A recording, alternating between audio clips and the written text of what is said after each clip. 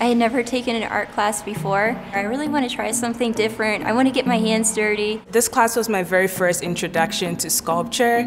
I know I'm going to be doing something with clay, but sculpture was definitely much more than clay.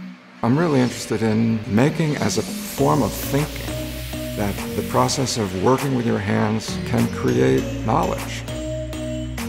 One of the first things that we did was we made an egg.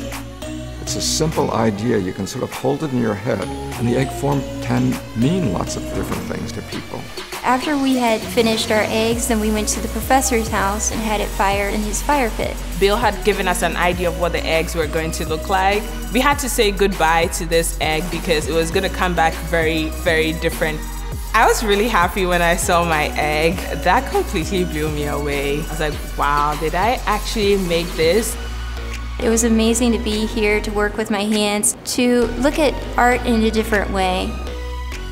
I'm hoping that it teaches them about process, about how things become over time. It's okay to start not knowing what your final product should look like. The process just naturally moves you to the finish line. I find it mentally exhilarating.